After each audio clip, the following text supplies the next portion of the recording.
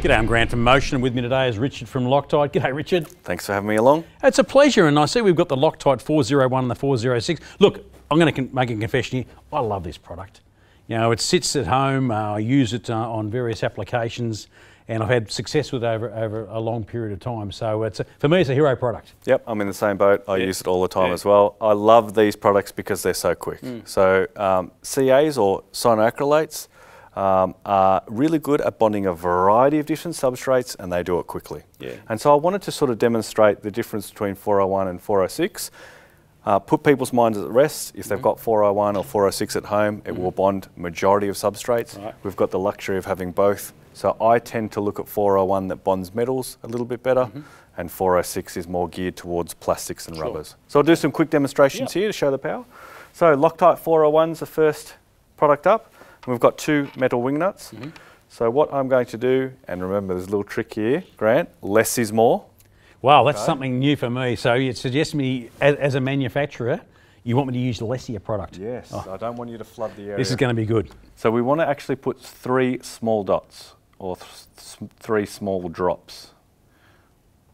1, 2, 3. Well, there's a learning for me already. I would have done the whole lap of the product and had it run down my arm. Bring the 2 substrates together. So we'll hold it there for 1, 2, 3, 4, 5 seconds. And then see if you can twist those apart. It shouldn't be hard. Or maybe it is. Yep, so did you give it a really good... Nah, sorry mate, the fingers won't take any more than that. Yep, so it's bonded instantaneously. That's incredible when you think about the time. 5 seconds and we're at that point. You're good to go. Less is more. This product draws moisture out of the atmosphere, so if we cake the area or overfill the area, it's going to be trying too hard to draw moisture out. It's going to take too long. That's why you can sort of move it around if you've got a lot. Less is more, bonds quickly, instantaneous bond. 401, love it. Yep, then we're going to move on to 406. As I said before, we've got the luxury of having both. This one tends to bond rubbers and plastics. We've got something here which is quite a common plastic out in industry, ABS. And again, what we might do is just put 1 drop. Don't need to flood the area. Yeah, mental note, yes. 1.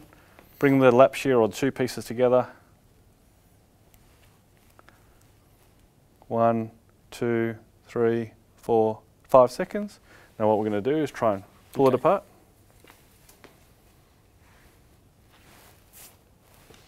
No, that's nothing. No. You know, I mean, with your experience, you know, and extensive industry knowledge, I imagine when you go into site, you must see instances where the incorrect application of this product. Yes, or we see things that are broken or damaged, and we know that this particular product can fix it and take that problem away. And the simple solution is, hey, you've used too much. Yep, you've used too much. So we've bonded plastic. We've got rubber here as well. So we typically use 406 to make customised O-rings. Yeah, made a lot of O-rings over my time. And I think the lesson for me is possibly the same. Yes. Maybe using just a little bit too much product. Yep. So I just want to make sure that I'm lining it up. Sealing surface. Yep. So less is more again. So 1 small drop. That's a very small drop when you think about it, isn't it? It is. Yeah. So I bring the 2 together.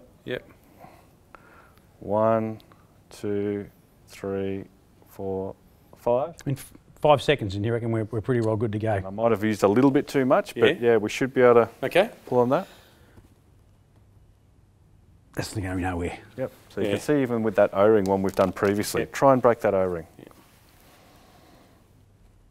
Nah, she's good to stay, that one. Comes one. You will actually break the substrate before you break the bond line. Incredible. So we can see that there.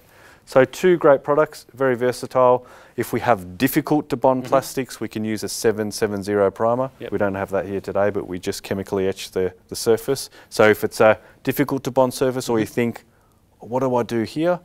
I would reach out to a Motion representative or someone from Loctite to discuss the substrate. So they can reach out to someone like you, Richard. 100%, direct line. Fantastic. Thanks very much, Richard. If you'd like to know more about the 401 or the 406 range, and specifically how it can relate to your application at site, reach out to your nearest Motion branch.